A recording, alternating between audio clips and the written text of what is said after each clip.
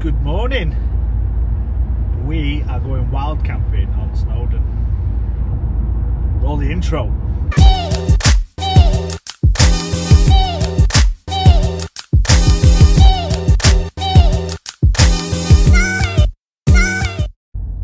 So whilst I'm sat in some lovely traffic on the A55, yeah, this came about, I don't know, probably about a month, 2 months ago. I just got the bug for wanting to stay out on the hills for whatever reason. I've also just caught a glance there. I'm trying to ignore the fact that I look like a bullfrog or bloody Harold from Neighbours with the second triple chin here or whatever it is. But yeah, hopefully the weather holds out. I've been checking the weather every single day and there seems to be a break. There is a warning, but yeah, whether that happens or not, well, you'll see. So yeah, I've got 90 odd miles to kill with regards to distance, so instead of you listening to me waffle on, I'll just show you some of the kit and equipment that we're going to be using over the next couple of days. Okay, so whilst I'm driving to Snowdon, I thought I'd go through the kit and equipment that we're going to be using over the next 3 days. Okay, first of all, everything that's going in is okay, so whilst I'm driving to Snowdon, I'm going to take this time to go over the kit and equipment that we're going to be carrying over the next 3 days. First bit of kit is the rucksack, backpack, Bergen, whatever you want to call it. The one that I've chosen is the Osprey Atmos 65 AG, which is the anti-gravity system. 65 litre capacity. To be honest, for the 3 days, bit of overkill. However, I have got the ability in the future, if there's more than just me, you know, we've got that flexibility there to add or remove kit. The first time using this, so I will be reviewing it, you know, after this little trip. Starting at the bottom, we've got the sleeping bag. The sleeping bag that I've chosen to use is one that I've used for many years. The Snugpack Softy Elite 3 system, okay. It has a comfort rating down to -5 and an extreme level of -10. Looking at the weather forecast for these next 3 days, we're going nowhere near those temperatures. However, if it does, we have got that capacity within the sleeping bag, because the last thing you want to be is cold during the night time when you're supposed to be resting, getting ready for the next following day. All right. Over at the bottom, this here, this is my ass pad. All right. This is for when I just want to sit down. You know, if it is wet, I don't want to sit on the wet floor anymore. I can just get that out. If I'm on rocks, I can get that out. If I'm going to be there for a while because I've deployed the drone, then I can get that out and have a little bit more comfort. Okay. Above that, I've got the sleeping pad that I'm going to be using. So what I used to use was a roll mat. However, I've leveled up a bit. This is the Xped Sin Mat. Okay. You'll see me demonstrating building this or inflating it during the actual trip. First time used it, same again. So we'll get to see what that is like. A little bit more protection from the elements because you're going to be raised off the floor, and a little bit more comfort as well. Okay. The tent that we've chose is the Van Gogh Banshee Pro, the 200, okay, which is designed for 2 people. However, looking at the size of it, setting it up, 1 person with kit and equipment, plenty of space.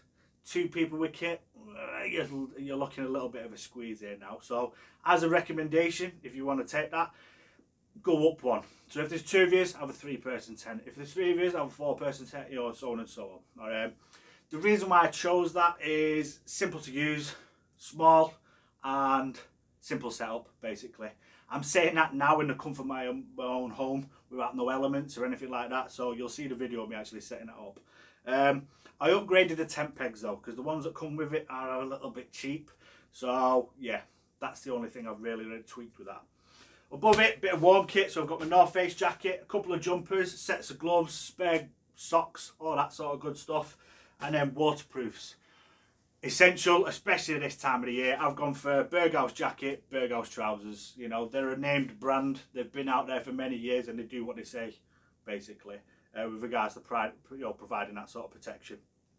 Working over to this side, at the bottom here, we've got water purification systems. So this one is the Purity bottle. I took this last year on Snowdon, so you've probably seen this. Same again, simple and easy to use, especially for drinking fresh water. This one is a new addition, all right? So this is the Soya Squeeze, and with that I have the ability to basically screw it onto any screw top and then pour the water from there whilst it filters it through the top. I'll do a demo of that obviously when we're on Snowdon, but we'll get to that. Above here, towel. I'm expecting it to be wet, so I want to dry myself off. A couple of extras like mosquito nets, hand towels, first aid kit, very important bit. Inside there, a couple of painkillers, plasters, bandages, toilet roll in case you get caught short, toilet bags in case you definitely get caught short, navigational aids, Fablond waterproof map, and obviously a compass, minus the bubble because you don't want a bubble in your compass, just in case the clag does come in and we get a bit stuck.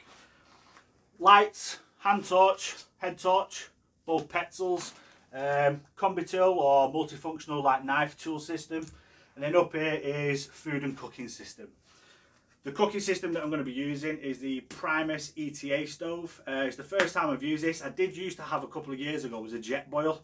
This is very, very similar. Says it can boil water in under 2 minutes, so we'll give that a test depending on the elements. And then what I've squeezed in at the top here is my foldable cup. So I'll be able to do, you know, teas, coffees, whatever that may be. I've tried to keep all like the cooking stuff together, so when I do come to unpack it, it's just nice, neat, simple, you know, as a modular system. The rations that I'll be using are British Army issued rations. Stick to what you know. The menus not that great that have been, you know, that have purchased. However, you know, food is food. The calorie rating in them is ridiculous, hence why I've chosen them. And then this stuff here at the top, I don't need to take, but I'm going to be taking anyway. And this is like my drone. So the drone that I've been using for the last couple of years has been DJI's Mavic Air. Pretty much purchased it as soon as it came out because it just ticked too many boxes. Lightweight, small, foldable, does, you know, 4K, etc. This bit here though was an addition because of the drone. So because I'm taking my drone, battery power, even though I have 3, isn't the best, especially over 3 days. So that restricts me. So what I've done is gone out and purchased the Smartree battery bank. First time using this, but what this does, it gives me the ability to charge on the go, up to 5 times over as well. And also it has a USB port on the side, so stuff like my phone, I can recharge whilst on, you know, on the move.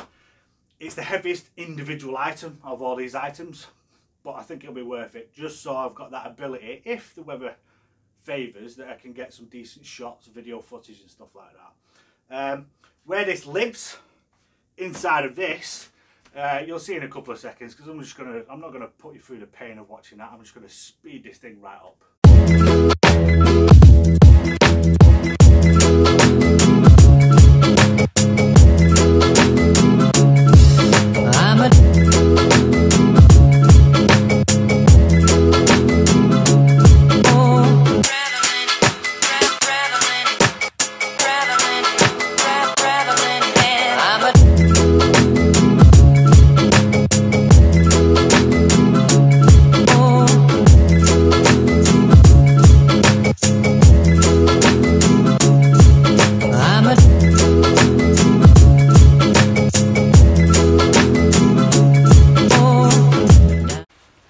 So we are here in the lovely Snowdon. As I say, a plan, the perfect one only exists in a room. I did plan on doing Ranger. We're now at Clanberris purely because I couldn't get overnight parking. You could pay till midnight and then that was pretty much it. So drove to Clanberris.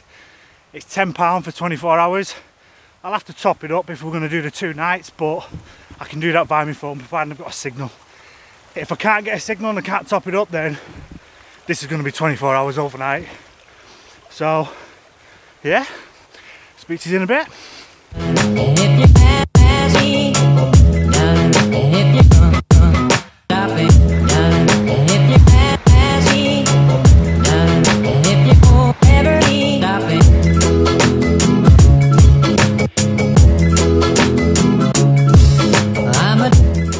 So we are about halfway now. You can just see the trains changing over at the top there, shut behind me. Look at that. I don't know if you can make it out down the valley, but considering there's a yellow weather warning, touch wood, it's not looking like it, but we're doing well. Look at that lunatic.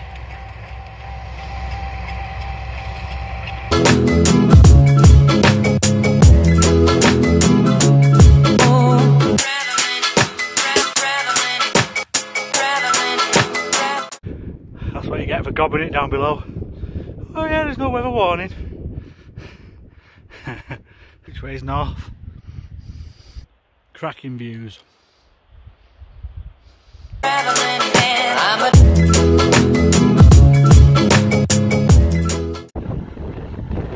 Like a ghost train. Don't know whether you can see now, but Viz is getting really bad. Summit's about 800 metres to the top.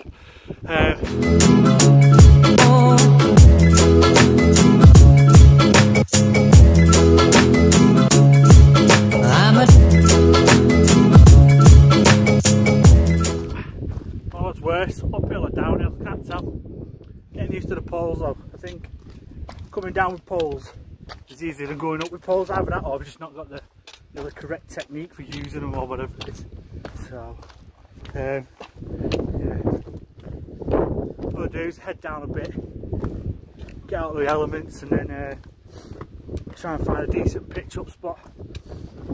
Get set up, get nice and warm, and going down for the night. Let's check these out for views. You see the clag actually coming down now. Come down about 300-400 metres, and look how clear it is down the bottom. But up there, ridiculous. Let's try to find a campsite down there.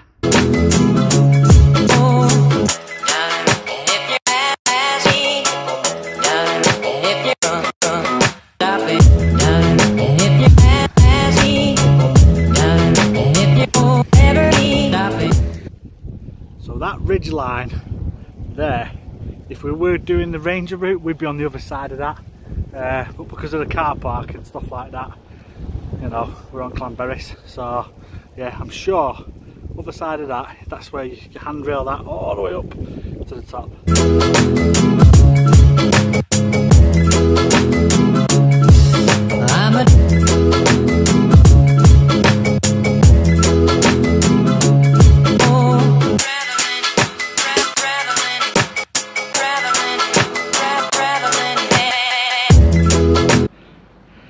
So this is home for the night. Looking down into the valley. I've got running water next to me. Yeah, so I'll be able to top up and get using the soy. Got the primary stove on the go. Meatballs and pasta for tea or dinner, whatever you want to call it. This is the view from my porch.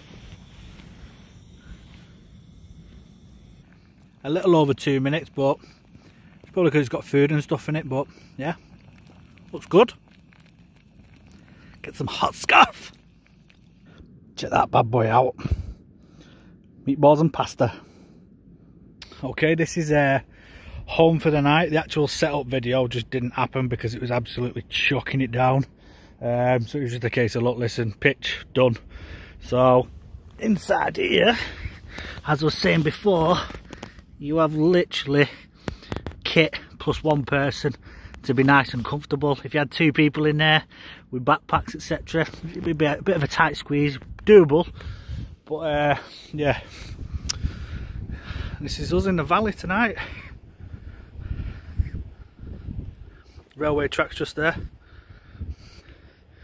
And then if for whatever reason it does turn nasty in the middle of the night, all I've got to do is walk to just there, hit the track, and then do a left and follow it all the way back to the car park. It should take me about half an hour, but we'll see. As you can see the tops, it's just miserable and grim. That's the last run for tonight, I think. We're going to lift back down to the bottom. This is all set up now. Finished having my food, topped up water, and yeah, it's just a case of waiting for it to get nice and dark and sleeping bag out and get nice and toasty.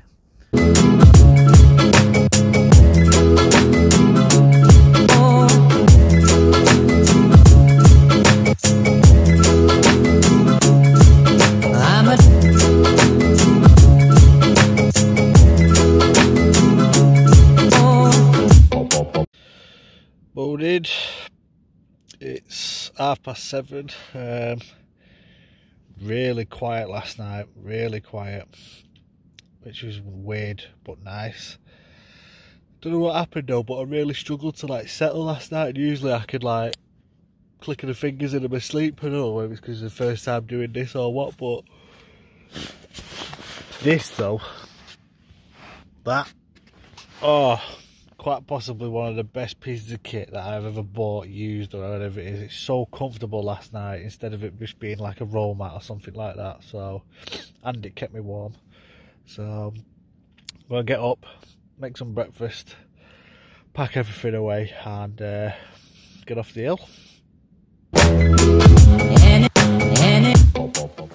So that's us all packed away. As you can see, that's where the pitch was last night. The leave no trace rule applied. Literally, apart from a bit of flattened grass, you won't even know that we were here. Back up to the track, which is just about here, and then head back down to the car park. Over the world, over the world. So what was our beginning is now the end point. Just got to head down the way now through Clanberries back to the car park. So yeah, see you in a bit. So yesterday, coming up this bit on the way up, tell you what, talk about a cheeky warm up. The incline is ridiculous. Just state of that. Feel the burn, feel the burn. See, look at that. If I stick that now is plumb or level. Look at the state of that incline. It's got to be the worst bit, this. Can't help it, can I? Cattle grade. So this is the last little bit now up to the car park. I'll try and get a shot of the car park because I think it's the only one in Clanberries that actually does 24 hours, from what I've found anyway. So this is the car park next to the Snowdon trading post. Yeah, unless I get to my car and it's got a clamp on it. 24 hours, £10. Happy days.